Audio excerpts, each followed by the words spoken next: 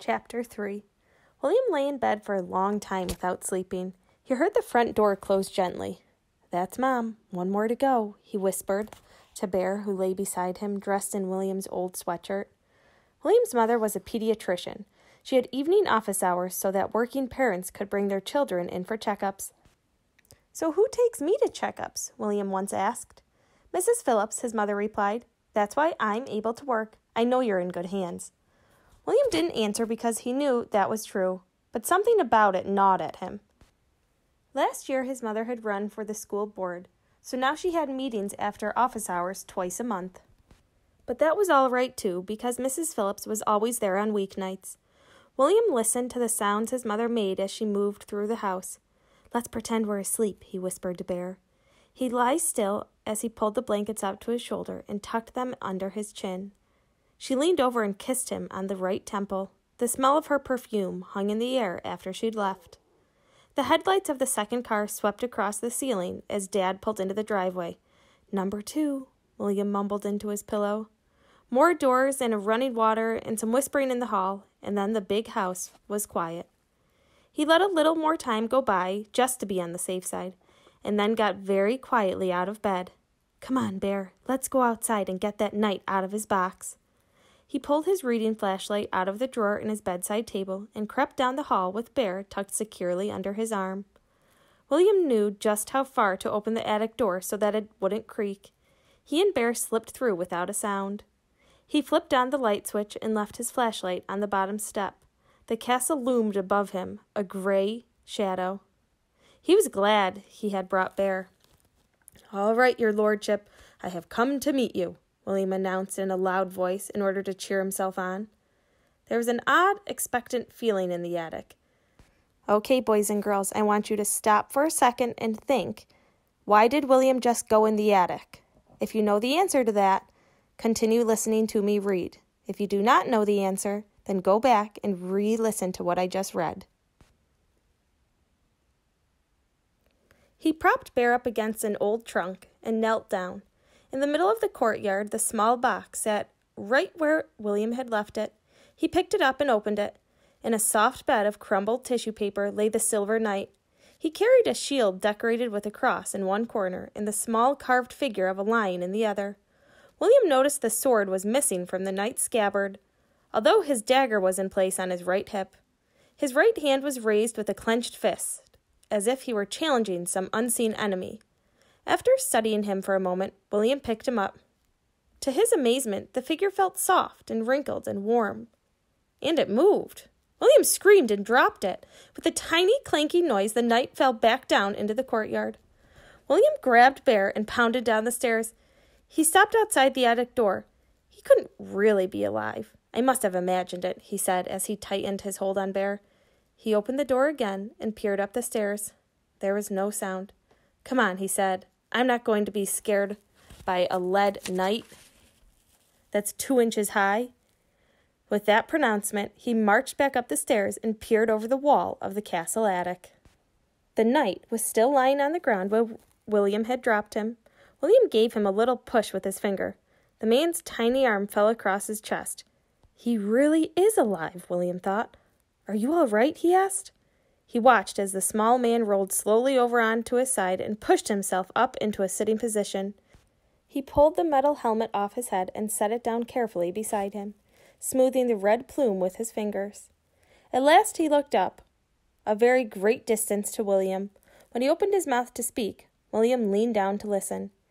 He asked a question in what must have been his normal voice, but William couldn't understand him. "Say it again, a little louder, please," William called. The man covered his ears with his hands. "Sorry, I didn't mean to shout," William said more quietly. "You talk louder and I'll talk softer, okay?" The knight tried again. "What have you done with Alistair?" he called out, his voice a tiny croak in the courtyard. "Who's Alistair?" William whispered. The knight struggled to get up, but his legs wouldn't work properly. Still sitting, he snatched his dagger from his belt and pointed it at William. William had to work hard to keep from laughing at the ridiculous position the knight was in. "Okay, boys and girls, I want you to stop again and ask yourself, what just happened to the knight? If you know the answer, continue listening. If you don't, go go back a little bit and re-listen to what I read. "Are you friend or foe?" the knight shouted. "I am not frightened by your size, my good sir, and I will fight you with every ounce of strength left in me, if that be your wish." William stifled a giggle. He was being threatened by a seated miniature man waving a pin-sized knife. "It might be easier to fight me standing up, my lord, although I don't doubt your strength or courage. Let me help you up. I am your friend, and shall ever remain so if you will allow it." William was quite proud of his little speech. Those hours of reading about King Arthur with Mrs. Phillips had paid off after all. The knight put away his dagger, and slowly William placed his index finger down close to the man's shield. He leaned on William's extended finger and pulled himself to his feet. The knight did not let go immediately, so William held himself very still, the way he had once when Jason's parakeet had landed on his outstretched palm. At last the small man felt steady enough to support himself, and William drew his hand away. "He is as tall as my index finger," William thought to himself as he sat back on his heels. Both were quiet as the knight adjusted the sleeves of his tunic and gave his metal shin guards a quick shine with his handkerchief. His motions were precise and unhurried. Using the wall for support, he moved his legs about slowly, bending and unbending them at the knee. Then he worked out the kinks in his arms. "You look like me when I'm warming up for gymnastics," William said. The knight didn't answer, although William was bursting with questions. He waited for this small person, who was clearly used to making people wait, to finish pulling himself together. "I thank you for your patience, kind sir," said the knight. "Allow me to present myself. I am Sir Simon of Hargrove, known in my own country as the Silver Knight." "I am glad to meet you," William replied, remembering his manners. "I am William Edward Lawrence. I'm sorry I dropped you. I thought you were made of lead. And then when you moved, I got scared. I felt a little prick. It must have been your dagger." "May I ask, is this country peopled entirely by giants?" William grinned at the question. He'd certainly never thought of himself as a giant. "Yes," he said, "I am one of the smaller ones." "And are they all friendly?" "Not always," William said thoughtfully. He wasn't sure either of his parents would be happy about this tiny intruder living in the attic. "But you're safe," he added. "The only ones who ever come up here are me and Mrs. Phillips." "And who, may I inquire, is Mrs. Phillips?" "She's the one who gave me the castle. She played with you when she was small, but I don't think you ever came alive for her. At least, I'm sure you were made of lead this afternoon. What happened?" "You must have broken Alistair's spell," Sir Simon explained. "But wait, where's the magic token?" "I snatched it from Alistair just before he spoke the words. Where has it gone? I must find it." The little man, looking desperate, got stiffly down on his hands and knees and began to search the floor. "What's it look like?" William asked. "Like a medal with the face of a man on one side." William leaned over the courtyard. "It probably dropped out of your hand when you fell. You start over there and we'll meet in the middle." They both searched in silence for a while, William running his finger back and forth across the courtyard as if he were spreading glue on the floor. Suddenly, he hit something that skidded across the space toward the knight. They both went for it, but William got there first, and he picked up the tiny round piece of metal. With a demanding air, the knight stepped back and thrust out his hand. "I just want to look at it for a minute," William said, ignoring Sir Simon's impatient gesture.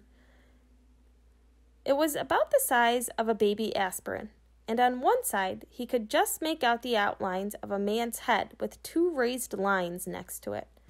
Tiny hinges stuck out from either edge at the level of the man's ears. William flipped it over. The other surface was smooth and empty.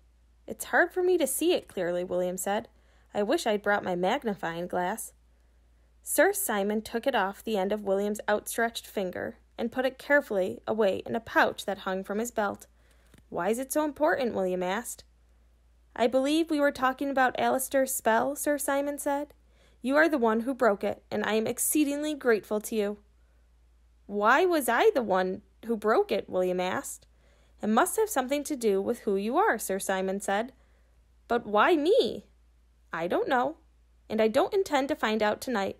If you would be so kind as to direct me to the bedchamber, I will take my leave." William had more questions, but he decided they could wait. "Of course, my lord. This way, please." With his forefinger, William slid open the door to the kitchen. "On the far side, you'll see the stairs leading up to the bedchamber." I'll leave some food for you in the kitchen tomorrow morning, but I can't stay to talk then. I'll come up again for a visit in the afternoon. Till we meet again, said the knight. After a slight bow, he disappeared through the kitchen door. He is the perfect size for the castle, William thought. Too bad you slept through all that, Bear, William whispered as he found his way back down the stairs. It would have been nice if someone else had seen it happen. Then I'd be sure it wasn't just a dream. William fell asleep, with his thumb rubbing the small pinprick the dagger had made in his palm. Okay, boys and girls, now I want you to think, what is Sir Simon claiming made him come to life? If you know the answer to that, then you've finished this chapter. If you don't know the answer to that, I want you to go back and re-listen to the last couple of minutes.